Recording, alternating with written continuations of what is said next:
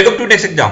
आज है 5 जून 2020 और 5 जून 2020 से करंट अफेयर्स के जितने भी इंपोर्टेंट क्वेश्चन बन सकते हैं सारे हम इस वीडियो में डिस्कस करेंगे और हर क्वेश्चन से रिलेटेड इंपोर्टेंट फैक्ट भी मैं आपको बताऊंगा, तो आप पूरा वीडियो बहुत ध्यान से देखिए। लास्ट में आपसे क्वेश्चन भी पूछूंगा, उसका आंसर आपको कमेंट बॉक्स में बताना है। आज के इस वीडियो की पीडीएफ फाइल आप इस वीडियो के डिस्क्रिप्शन से डाउनलोड कर सकते हैं।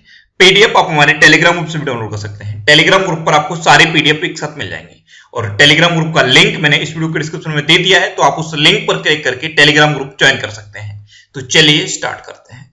पहला क्वेश्चन है, हाल ही में international day of innocent children victims of aggression कब मनाया गया है?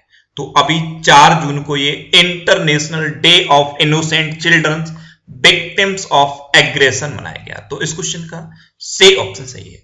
अच्छा, ये मनाया क्यों जाता है? तो दुनिया भर में जो बच्चे हिंसा का शिकार होते हैं उन बच्चों के अधिकारों की रक्षा के लिए, और जब बच्चों का इमोशनली, मेंटली या फिजिकली टॉर्चर किया जाता है, तो इन सब के बारे में जागरूकता बढ़ाने के लिए हर साल 4 जून को ये international day of innocent children victims of aggression मनाया जाता है।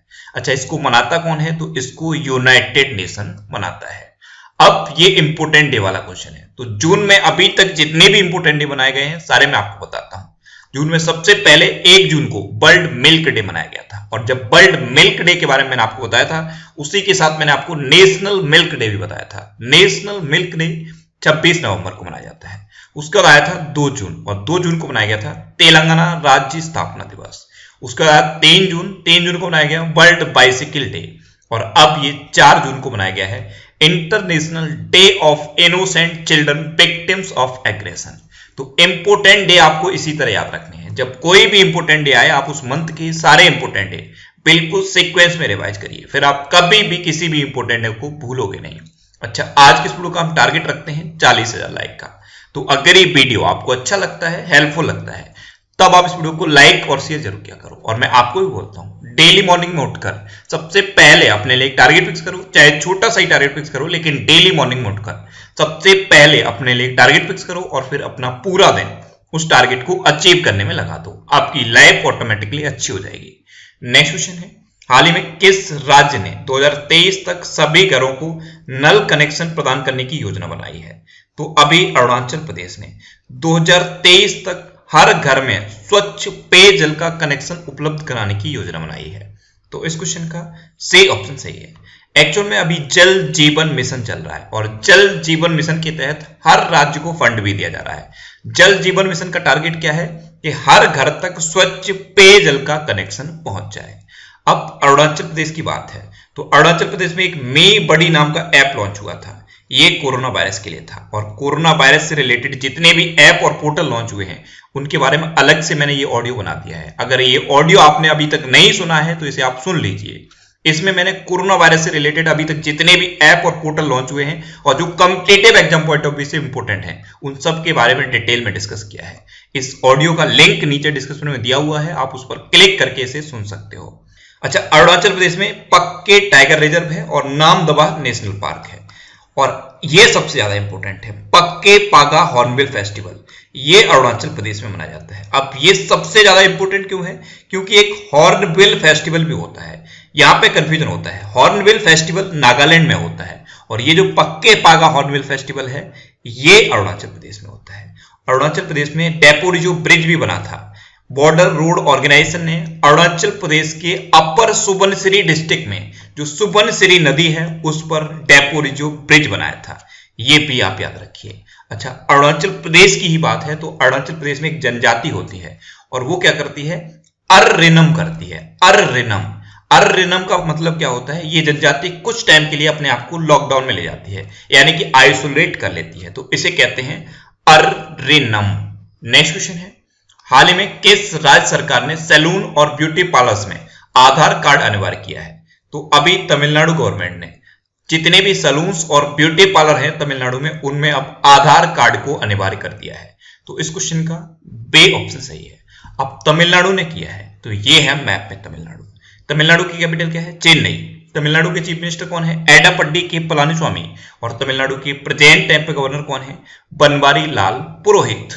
नेक्स्ट क्वेश्चन है, हाल ही में पीएम स्वनिधि योजना का शुभारंभ किसने किया है? तो अभी प्रेजेंट टाइम पे हमारे आवास एवं शहरी मामलों के मंत्री हैं हरदीप सिंह पुरी। इन्होंने पीएम स्वनिधि योजना का शुभारंभ किया। तो इस क्वेश्चन का सही ऑप्शन सही है। ये पीएम स्वनिधि योजना ये किसके लिए है? ये स्ट्रीट वेंडर्स के लिए है, जो ठेले वाले होते हैं, रेडी वाले होते हैं, उनके लिए है। एक्चुअल में अभी कोरोना वायरस की वजह से इन सब पे सबसे ज्यादा इफेक्ट पड़ा है, तो इनको सेंट्रल गवर्नमेंट लोन देगी इस योजना के तहत, और ये लोन इनको 1 साल में चुकाना होगा। तो ये है पीएम स्वनिधि योजना। इसका शुभारंभ प्रेजेंट टाइम के हमारे आवास एवं शहरी मामलों के मंत्री हरदीप सिंह पुरी ने किया है। नेक्स्ट क्वेश्चन है, हाल ही में बासु चटर्जी का निधन हुआ है, वे कौन थे? तो बासु चटर्जी ये एक फिल्मकार थे। तो इस क्वेश्चन का बी ऑप्शन सही है। ये थे बासु चटर्जी। इनको राष्ट्रीय फिल्म पुरस्कार भी मिला था। आपने डिटेक्टिव ब्योमकेश बख्शी देखा होगा, उसमें इन्होंने अहम भूमिका निभाई थी, और अभी इनका निधन हुआ है, तो इनका नाम आपको याद रखना है। नेक्स्ट क्वेश्चन है, हाल ही में सीआईआई के नए अध्यक्ष का पदभार किसने संभाला है? तो अभी उदय कोटक ने सीआईआई के नए अध्यक्ष का पदभार संभाला। तो इस क्वेश्चन का बी ऑप्शन सही है। ये है उदय कोटक। ये कोटक महिंद्रा बैंक के अभी तक एमडी एंड सीईओ थे, लेकिन अब इन्होंने सीआईआई के नए अध्यक्ष का पदभार संभाल लिया है। अच्छा, सीआईआई इसकी फुल फॉर्म क्या है? इसकी फुल फॉर्म होती है चैम्बर ऑफ इंडियन इंडस्ट्रीज। क्या है? Chamber of Indian industries. इसकी स्थापना कब हुई? 1895 में, और इसका हेडक्वार्टर कहां पे है? न्यू दिल्ली में। और अब इसके नए अध्यक्ष तो यही बन गए हैं, उदय कोटक। नेक्स्ट क्वेश्चन है, हाल ही में कोलकाता पोर्ट ट्रस्ट का नाम बदलकर किसके नाम पर रखा गया है? तो अभी कोलकाता पोर्ट ट्रस्ट का नाम बदलकर श्यामा प्रसाद मुखर्जी के नाम पर रखा गया। तो इस क्वेश्चन का सी ऑप्शन सही है। कुछ टाइम पहले प्रधानमंत्री नरेंद्र मोदी ने यह घोषणा की थी कि जो कोलकाता पोर्ट ट्रस्ट है उसका नाम श्यामा प्रसाद मुखर्जी के नाम पर रखा जाएगा, और अब कोलकाता पोर्ट ट्रस्ट का नाम श्यामा प्रसाद मुखर्जी के नाम पर रख दिया गया है। नेक्स्ट क्वेश्चन है, हाल ही में किस राज्य सरकार ने एक online portal skill register launch किया है? तो अभी हिमाचल प्रदेश गवर्नमेंट ने एक ऑनलाइन पोर्टल लॉन्च किया है जिसका नाम है स्किल रजिस्टर। तो इस क्वेश्चन का बी ऑप्शन सही है। अब ये क्या है स्किल रजिस्टर? तो इसमें क्या होगा, जो प्रवासी श्रमिक वापस आए हैं उनमें किस किस के पास कौन कौन सी स्किल्स है, इसको नोट किया जाएगा, और फिर उसके बेस पर उनको रोजगार दिया जाएगा। तो ये है स्किल रजिस्टर ऑनलाइन पोर्टल। इसको अभी हिमाचल प्रदेश ने लॉन्च कर दिया है। अच्छा, हिमाचल प्रदेश ने किया है, तो हिमाचल प्रदेश में ग्रेट हिमालयन नेशनल पार्क है, पिन वैली नेशनल पार्क है, और खिर गंगा नेशनल पार्क है। ये 3 नेशनल पार्क हिमाचल प्रदेश से इंपोर्टेंट हैं। अच्छा, हिमाचल प्रदेश में मुख्यमंत्री शहरी रोजगार गारंटी योजना भी शुरू हुई थी, और हिमाचल प्रदेश में जो ऐप लॉन्च हुआ था कोरोना वायरस के लिए, उसका नाम क्या है? कोरोना मुक्त हिमाचल। कौन सा है? कोरोना मुक्त हिमाचल। और हिमाचल प्रदेश में ही कोरोना वायरस के पेशेंट को सर्च करने के लिए एक्टिव केस फाइंडिंग कैंपेन भी शुरू हुआ था। नेक्स्ट क्वेश्चन है, हाल ही में अपने देश भारत ने किसके साथ वर्चुअल समिट का आयोजन किया है? तो अभी अपने देश भारत ने ऑस्ट्रेलिया के साथ एक वर्चुअल समिट का आयोजन किया। तो इस क्वेश्चन का सही ऑप्शन सही है। इस समिट में प्रधानमंत्री नरेंद्र मोदी और ऑस्ट्रेलिया के प्राइम मिनिस्टर स्कॉट मॉरिसन ने पार्टिसिपेट किया है। ये ऑनलाइन समिट हुआ, इसीलिए इसका नाम है वर्चुअल समिट। अब ऑस्ट्रेलिया के साथ हुआ, तो ये है मैप में ऑस्ट्रेलिया। ऑस्ट्रेलिया की कैपिटल क्या है? कैनबरा। ऑस्ट्रेलिया की करेंसी क्या है? Australian dollar. और ऑस्ट्रेलिया के प्रेजेंट टाइम पे प्राइम मिनिस्टर कौन है? Scott Morrison. अच्छा, ऑस्ट्रेलिया से एक क्वेश्चन और बनता है। ये जो ऑस्ट्रेलिया है इसको वर्ल्ड की कैपिटल ऑफ गेम्स कहा जाता है। और क्यों कहा जाता है? क्योंकि ऑस्ट्रेलिया की 60 to 80% पॉपुलेशन पर वीक गेम्स में इन्वॉल्व रहती है, इसीलिए ऑस्ट्रेलिया को वर्ल्ड की कैपिटल ऑफ गेम्स कहा जाता है। नेक्स्ट क्वेश्चन है, हाल ही में वाफ्टा का नया अध्यक्ष किसे नियुक्त किया गया है?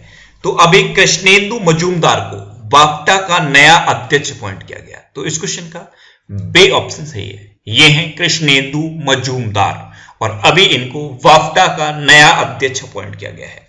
अच्छा, वाफ्टा इसकी फुल फॉर्म क्या होती है? तो वाफ्टा की फुल फॉर्म होती है British academy of film and television art. क्या है? British academy of film and television art. और इसी के अभी नए अध्यक्ष अपॉइंट हुए हैं कृष्णेंदु मजूमदार। और ये जो कृष्णेंदु मजूमदार हैं ये पहले वाफ्टा के अश्वेत अध्यक्ष होंगे। पहले अश्वेत अध्यक्ष हैं ये कृष्णेंदु मजूमदार। नेक्स्ट क्वेश्चन है, हाल ही में किस कंपनी के 74 अधिकारी इस वर्ष करोड़पति की लिस्ट में शामिल हुए हैं? तो अभी इंफोसिस की 74 सीनियर वाइस प्रेसिडेंट या प्रेसिडेंट लेवल के अधिकारी करोड़पति की लिस्ट में शामिल हुए हैं। तो इस क्वेश्चन का ए ऑप्शन सही है। अब इंफोसिस के शामिल हुए हैं, तो इंफोसिस के बारे में आपको बताता हूं। इंफोसिस की स्थापना कब हुई? 1981 में। इसका हेडक्वार्टर कहां पे है? बेंगलोर में। और इसके प्रेजेंट टाइम पे सीईओ कौन है? सलिल पारेख। कौन है? सलिल पारेख। नेक्स्ट क्वेश्चन है, हाल ही में ट्विटर ने किस कंपनी के पूर्व सीएफओ को अपने बोर्ड का नया अध्यक्ष बनाया है? तो अभी ट्विटर ने गूगल के पूर्व सीएफओ को अपने बोर्ड का नया अध्यक्ष बनाया है। तो इस क्वेश्चन का बी ऑप्शन सही है। ये हैं गूगल के पूर्व सीएफओ पैट्रिक पिचेट। इनको अभी ट्विटर ने अपने बोर्ड का नया अध्यक्ष बनाया है। अच्छा, ट्विटर ने बनाया है, तो ट्विटर के सीईओ का नाम आपको याद रखना है। ट्विटर की स्थापना कब हुई? 2006 में। ट्विटर का हेडक्वार्टर कहां पे है? कैलिफोर्निया में। और ट्विटर के सीईओ कौन है? Jack Dorsey. अगर आपने क्विज अटेम्प्ट किया होगा तो कल ये क्वेश्चन मैंने क्विज में पूछा था कि ट्विटर के सीईओ का नाम क्या है। अगर आप डेली क्विज अटेम्प्ट करते रहोगे तो आपको ये क्वेश्चन याद रहेंगे, क्योंकि जब हम पढ़ लेते हैं और कोई क्वेश्चन नहीं लगाते तो हमें वो चीजें धीरे धीरे हम भूलने लगते हैं। इसलिए इंस्टाग्राम पे मैंने क्विज स्टार्ट किया है, डेली आप क्विज को अटेम्प्ट किया करो।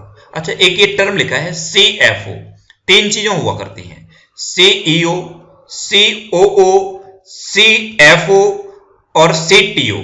ये 3 चीजें हैं, अलग हैं, और एक ये है सीएफओ। तो ये चारों की फुल फॉर्म आपको याद रखनी है। सीएफओ की फुल फॉर्म क्या है? Chief financial officer. सीईओ की फुल फॉर्म क्या है? Chief executive officer. सीओओ की फुल फॉर्म क्या है? Chief operating officer. और सीटीओ की फुल फॉर्म क्या है? Chief technical officer. तो ये कुछ टर्म है, इनकी फुल फॉर्म आप याद रखिए। नेक्स्ट क्वेश्चन है, हाल ही में किसने 1 year of Modi 2.0 towards a self रेलिएंट India A booklet का विमोचन किया है? तो अभी सूचना मंत्रालय ने 1 year of Modi 2.0 towards a self रेलिएंट India A booklet launch की है। तो इस क्वेश्चन का सही ऑप्शन सही है। इसमें क्या है? प्रधानमंत्री नरेंद्र मोदी के दूसरे कार्यकाल के 1 वर्ष के कामों का वर्णन है, और सूचना और प्रसारण मंत्रालय ने इसे लॉन्च किया है। तो प्रेजेंट टाइम पे हमारे सूचना एवं प्रसारण मंत्री कौन है? प्रकाश जावड़ेकर। नेक्स्ट क्वेश्चन है, हाल ही में किस देश की जिलो मोल मैरियट बिना हाथों के कार चलाने वाली एशिया की पहली महिला बनी है? तो जिलो मोल मैरियट थॉमस, ये अपने देश भारत की हैं, और ये अभी बिना हाथ के कार चलाने वाली एशिया की पहली महिला बनी है। तो इस क्वेश्चन का बी ऑप्शन सही है। आप इमेज में देख लीजिए, ये हैं जिलो मोल मैरियट थॉमस। इन्होंने अभी ड्राइविंग लाइसेंस हासिल किया है, और ये बिना हाथों की कार चलाने वाली एशिया की पहली महिला बन गई है। अच्छा, ये भारत की तो हैं, लेकिन भारत में कहां की हैं? तो ये केरला की है। नेक्स्ट क्वेश्चन है, हाल ही में किस कंपनी ने स्मिता दास गुप्ता को इंडिया का कंट्री मैनेजर नियुक्त किया है? तो अभी एप्पल ने स्मिता दास गुप्ता को अपना इंडिया का कंट्री मैनेजर अपॉइंट किया है। तो इस क्वेश्चन का बी ऑप्शन सही है। ये है स्मिता दास गुप्ता, और इन्हीं को अभी एप्पल ने इंडिया का कंट्री मैनेजर अपॉइंट किया है। अच्छा, एप्पल ने किया है, तो एप्पल के प्रेजेंट टाइम पे सीईओ कौन है? Tim cook. कौन है? Tim cook. अब लास्ट वीडियो के क्वेश्चन का आंसर। लास्ट वीडियो मैंने आपसे क्वेश्चन पूछा था कि हाल ही में कोविड-19 पर बिहाइंड द मास्क नामक पुस्तक किसने लिखी है? तो अभी मोहम्मद अब्दुल मन्नान ने कोविड-19 पर बिहाइंड द मास्क नामक बुक लिखी। तो इस क्वेश्चन का सही ऑप्शन सही था, और लगभग सभी स्टूडेंट्स ने इसका आंसर सही दिया है। मोस्टली स्टूडेंट्स ने इसके बारे में डिटेल में लिखा। मैं आपको एक बार फिर बोलूंगा, क्वेश्चन के बारे में आपको जितना ज्यादा से ज्यादा पता हो आप लिखा करो, क्योंकि जो चीजें आप लिख देते हो फिर उन्हें आप कभी नहीं भूलते। अब आपके लिए आज का क्वेश्चन है, हाल ही में किसने सोदार नामक सोशल डिस्टेंसिंग ऐप लॉन्च किया है? 4 ऑप्शन दिए गए हैं, इनमें से आपको अपना आंसर बताना है। और इसके अलावा हम हमारे फेसबुक पेज पर previous year question daily post करते हैं, तो आप फेसबुक पर नेक्स्ट एग्जाम सर्च करके हमारा फेसबुक पेज ज्वाइन कर सकते हैं, क्योंकि प्रीवियस ईयर क्वेश्चन आपको बहुत हेल्प करते हैं। अगर आपको किसी क्वेश्चन में कोई डाउट होता है, या आपको अपने करियर से रिलेटेड भी कोई भी प्रॉब्लम है, तो आप इंस्टाग्राम पे Indresh RC INDRESH RC Instagram पे इंद्रेश आरसी सर्च करके आप मेरे साथ जुड़ सकते हैं और कोई भी डाउट, कोई भी confusion without any hesitation discuss कर सकते हैं। अच्छा, आज के इस वीडियो का टारगेट जरूर याद रखना। आज के इस वीडियो का टारगेट है 40,000 लाइक का। तो अगर ये वीडियो आपको अच्छा लगा है, हेल्पफुल लगा है, तब आप इस वीडियो को लाइक और शेयर जरूर किया करो। और आपके पास जो भी स्टडी रिलेटेड व्हाट्सएप और फेसबुक ग्रुप है, उनमें आप इस वीडियो को शेयर जरूर कर दिया करो। तो ये था आज का हमारा करंट अफेयर्स का वीडियो। आपको ये वीडियो कैसा लगा प्लीज कमेंट बॉक्स में जरूर बताना। और अगर अभी तक भी आपने हमारे इस चैनल को सब्सक्राइब नहीं किया है तो इसे आप सब्सक्राइब जरूर कर लीजिए। आपको इस चैनल से निश्चित ही मदद मिलेगी। जब भी आप इसे सब्सक्राइब करेंगे तो बराबर में एक बेल आइकन बन के आएगा, आप उस बेल आइकन पर जरूर क्लिक कर लें, जिससे कि आपको डेली मॉर्निंग में करंट अफेयर्स की वीडियो मिलती रहे। Next exam always with you. Thanks for watching.